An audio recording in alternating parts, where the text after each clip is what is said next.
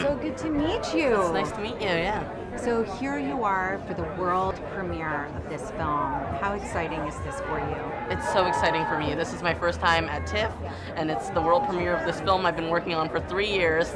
I've been working on it since I was 12, and now I'm 15, so it's very exciting to me.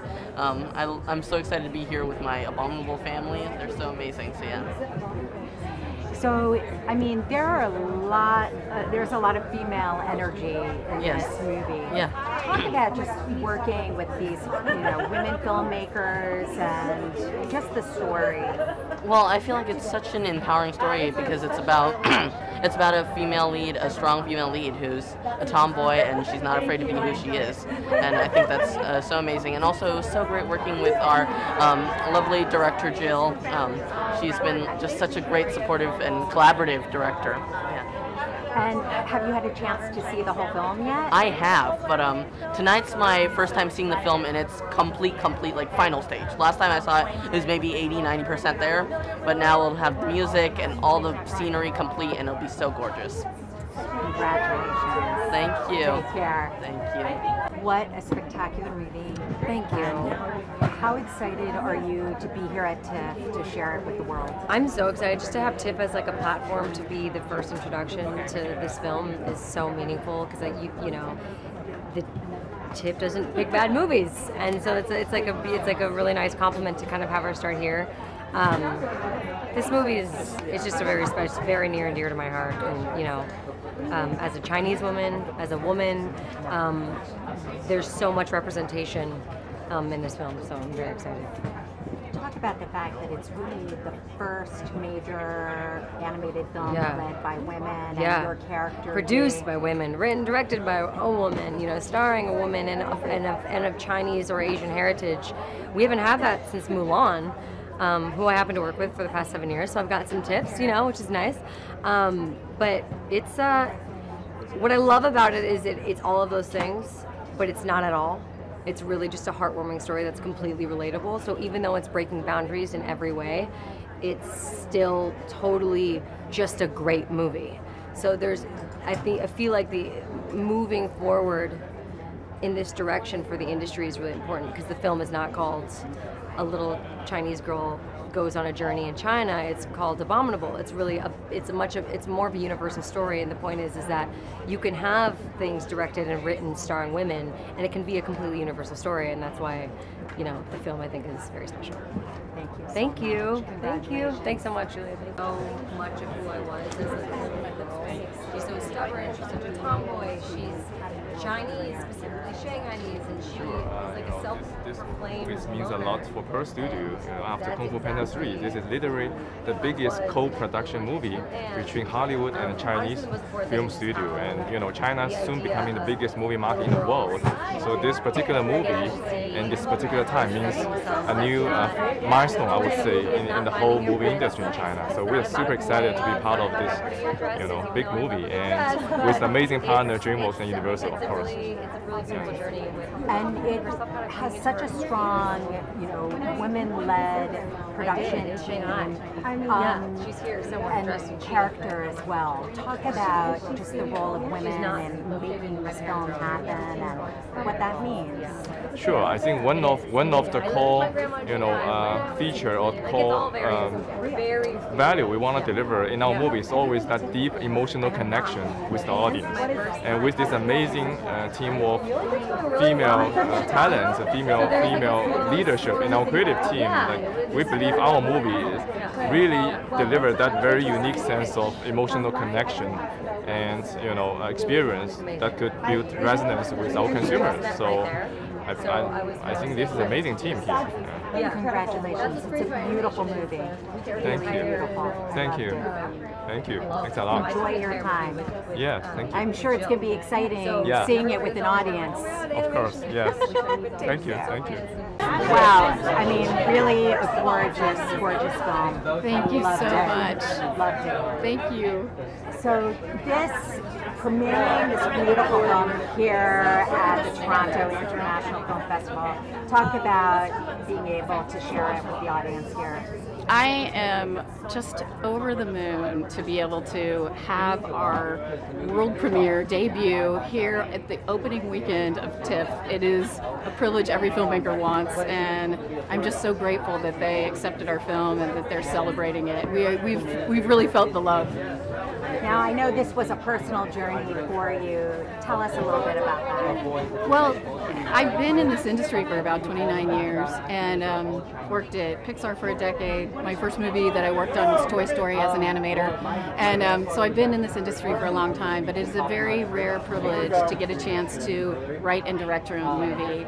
And so I pulled a lot from personal experiences in my life. I created Yi to be the character that I wish I had had as a role model. She's a strong, kind of independent teenage girl who just drives this movie, and a tomboy, not afraid to get dirty, not afraid to sleep in the woods. And as a kind of role reversal, the teenage boy in this film, Jin, he is the one who cares about his hair and his kicks getting dirty, you know, and so we played on that a lot.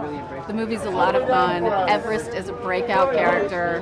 He is funny, he is charming, but you peel layers back throughout the movie and you get to know more and more about him and what his true power is. Not just his magical powers, but just the power to help this girl heal in her life. Talk about what meaning is it that this is really like the first female-led, major animated film? It feels like times are changing, right? I mean, that's what's so great about this is when I went to school 29 years ago at California Institute of the Arts, there were 90 people in my class and 4 women. And now CalArts has 60% women. And so it took a while, but I think the future of filmmaking is changing and shifting, and I'm very proud to be a part of the shift. So, talk about the role of music. It's such an integral part of the story, right? The music in this was part of the original script. I wrote it in there partially because I feel like the violin is an instrument that is a voice without having to say specifically what it is that you're talking about. So for an emotional moment, it's when she's playing her violin, the audience gets to read their own interpretation into that. And I wanted to integrate that with Everest somehow, so he has this humming aspect that's almost the harmony to her violin playing. Our composer, Rupert Gregson-Williams, was phenomenal as a partner in this. He came on very early on, and the score in this movie is so powerful. He put everything into this, we all did, and I think you could really feel the love and the camaraderie in the film. It's gorgeous. Thank you so much. Thank you so much. Really like to meet you. Thank you so much. It was labor love. It really was. You feel it. Thank you. Congratulations. Thank you. You did.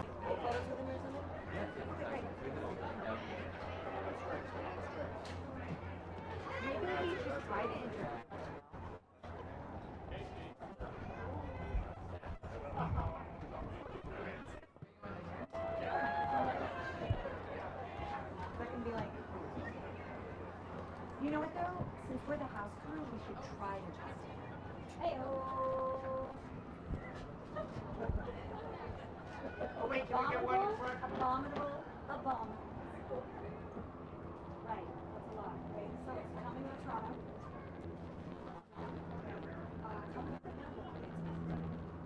Yeah? Are you cold right now? No. Yeah, it's quite cold. Anyways, can we do a boomerang? Yeah. Big ball for boomerang. 3, 2. That over? Yep. Great. Thank you so much. Thank you. Thank you very much. Great. Hey. I'm the Universal House Crew. How do you feel to be at a world premiere for your movie here at the Toronto International Film Festival?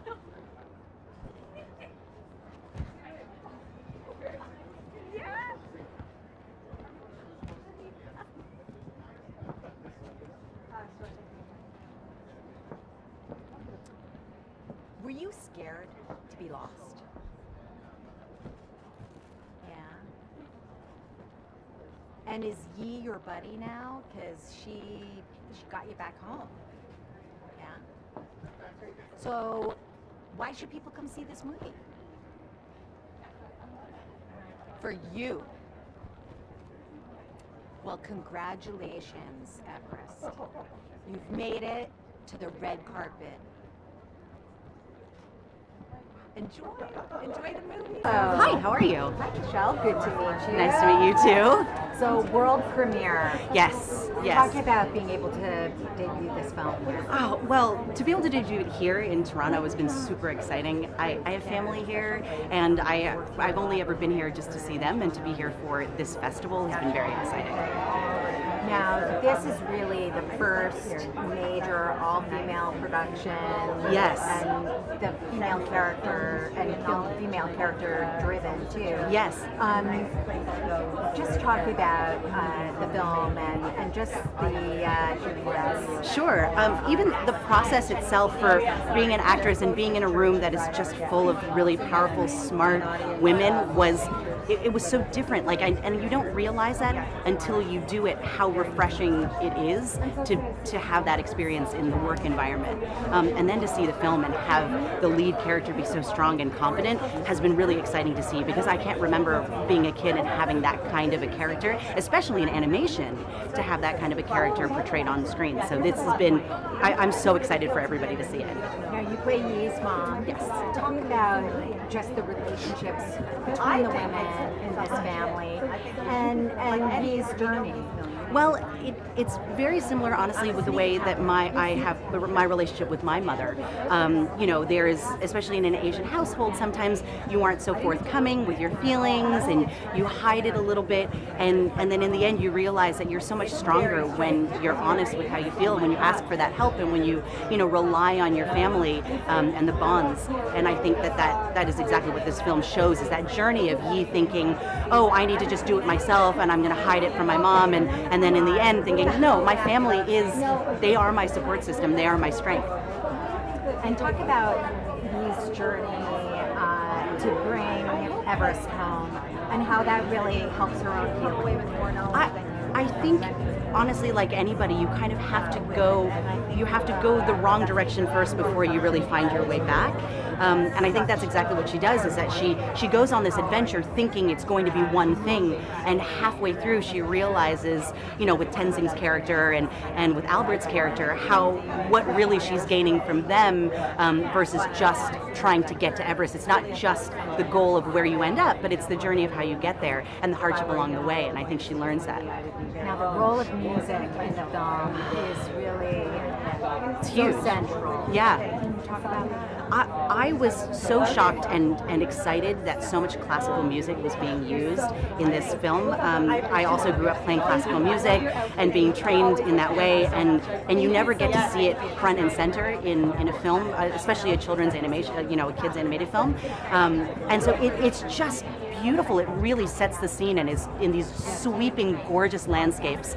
I think it's everybody is going to really enjoy it. Thank you so much. Yeah, no, thank you for your time. Beautiful film. Thank you. World premiere here at TIFF. Yes. Just talk about being able to debut this film here. It's so amazing to be here at TIFF, where the world will finally get to see this film that we've worked on for so many years. It's really a special film to myself, personally, in terms of a connection with the story. First modern-day Chinese family ever to be featured in a global animated film. It's really, really amazing. I got goosebumps just saying that out loud. So I just can't wait for the whole world to see it. And it is so gorgeous. Oh, thank you. Just give us a brief description of your personal journey bringing this film to life. I'm the Chief Creative Officer of Pearl Studio, as well as a producer on the film, and I've seen the film through a number of years of creative development. The character evolved a lot over that time. We had different creative teams and insights, and really where we ended up, I think, is something that we are all so proud of. That's a beautiful, magical journey, representation, I couldn't ask for more in terms of what this movie is. Now, the film is also basically the first major animated film with an all-female. Yes, production. absolutely. That makes it really special as well. Jill Culton is the first female writer-director of a global animated film. And we have Suzanne Buirgy, who's a female producer, as well as, of course, myself. The leadership at DreamWorks, Buirgy Cone. There are women everywhere. And, of course, our leading character, Yi, is a strong, ambitious woman that we hope will be inspiring to girls all over the world. Thank you so much. Thank you. Take care. Very nice to meet you. How are you? Hello. How are you? I'm hanging in. How are you? Great. I like to. So, world premiere for this film. Just talk about being able to premiere it here and being a part of it. Oh, I love the Toronto Film Festival. My very first festival experience was here actually with a movie called Martha, Marcy, May, Marlene, and then 12 Years a Slave I came here with, and so it feels like a great home away from home as far as festivals go. It's always an incredibly warm reception, and I feel like a lot of real avid moviegoers who love, seeing something for the first time. Now, you were a lot of fun in this movie. Oh, yeah. Have you had a chance to see the I whole have thing? not. No. Well, I can tell you it's pretty spectacular. Oh, good. I'm so glad. So, talk about working with female production team, female director, and this really strong female characters all around. Well, God, I mean, I wish it weren't as rare as it is, and I don't know. To me, it's hard for me to talk about in a supremely unique way, because I feel where I have been working for a long time has been so women-centric, and stories of women over 40 sort of at the front and center and heart of all of these stories. So I have felt so uniquely supported in that way. In the environment I've been working in, so this didn't feel entirely new to me. But what was sort of interesting was not only were the characters and the narrative female-centric, but everybody behind the scenes were as well. And I think that was a really extraordinary thing and very empowering. And as I've always been very happy to be a woman, it was a nice thing to look around the room and see women everywhere. Thank you so much. Thank you. I appreciate it. Nice to meet you. What's so funny is they just told me your history with the mountain, and I met Sir Edmund Hillary many years ago. Yes. Very cool. Oh my God, this is so cool. Yes, it is. It's very cool to be a part of. So here you are at the world premiere for this film, this beautiful film. Talk about being able to premiere it here. It's an honor, to be a part of TIFF. I've never been here before. It's a pretty big thing. I'm very proud of the movie and what we've done. I'm proud of everyone that was a part of it. So I'm really excited. I'm really excited to be here and show everyone.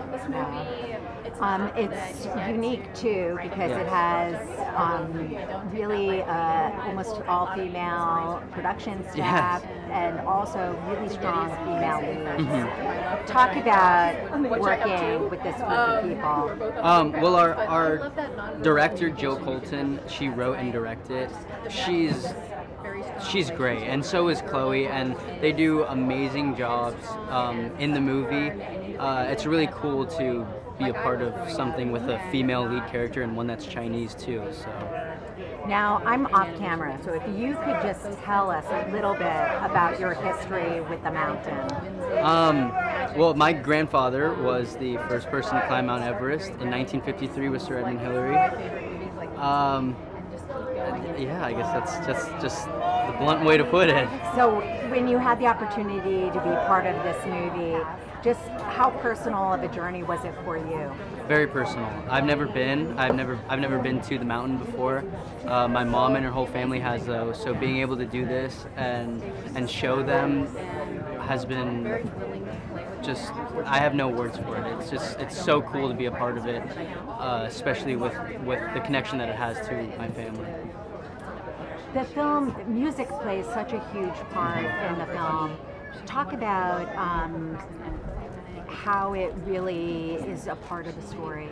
Well, the violin is what Yi plays, and the music is how she expresses herself. Because Yi is such a stubborn, and she keeps all of her emotions into herself. So playing the violin is how she escapes having to talk and really feel things. So. And Jin really changes too. Jin does change, yes. I'm not going to spoil how or why, but he is kind of this selfish, self-centered kid at the start, but by the end he realizes that family does mean a lot. And yeah, it's really cool to play a character that has that kind of turn. And what's interesting to me is that this character of Everest, the Yeti, really transforms everybody around him, but it's really from within them too. Yes, yes. I think the change mostly does come within ourselves and the journey that we go on, but Everest is definitely there to help us push and turn over the page, you know. We always refer to Everest as like a dog, like a house pet, because he really is. He can just cheer you up no matter what mood you're in. So. Thank you so much. Of course, thank you. It was nice meeting you. Good to meet you. So, world premiere here at Toronto International Film Festival. Talk about bringing film. Well, this is pretty exciting. I'm still, I think it's sinking in, you know, that we're all done. It's been a long road. I've been on it 4 years, and I just can't believe we're done. I'm really excited. I'm nervous. I hope everybody loves it, but because we love it so much. We've worked really hard on it. Now, this film really broke the gender barrier. Yeah. Talk about just your, working with Jill and the whole production team. Well, the funny thing is, I've worked with Jill for over 20 years, so it's kind of old hat for me working with her. We go back to my very first job on Cast Don't Dance back in like the early 90s, I want to say, or mid 90s. So. And I've worked with Suzanne, I've known her for a long time, so it was kind of great, and it felt really natural, and this story is such a fantastic story, and such a great lead character in Yi. I don't know, it felt right, and it felt really natural for the project, and I was thrilled to be able to do it with Jill and Suzanne. Talk about the female characters and how they really weave the tapestry of this story. Yeah, well, it's great. The relationship, so much of the story is about Yi, obviously taking Everest home, but it's really about her returning home and having these great characters of Mom and Nai Nai. It's just great to see this family dynamic of these women, together and holding down the fort and doing their best to raise this girl who's obviously dealing with a tough loss. And I gotta say, it was a dream to work with Tsai Chen. I mean, oh my God, she was amazing as Nai Nai, and that was really fun. She is a great personality, and that's something I won't forget. Yeah, I really enjoyed her too. Yeah. No, she's fantastic. Now the music is incredible. Yeah. Talk about the role of the music in supporting the story. Yeah, well, the music is huge in the story because of the violin, and we had to get Rupert involved really early because Rupert Gregson Williams, our composer, because the violin playing, it's not just score, it's her, it's source music. She's playing the violin, so we had to animate it. And it is note for note correct with what the animators did. They went and they studied violin. We had people coming in consulting, and so every finger, every note is accurate to the music. And so we had to get involved really early, and then he took the violin playing and was able to incorporate it into some of the different themes throughout the score of the movie, which was great. Thank you so much. Oh, you're welcome. Have a great time. Yeah, thank you.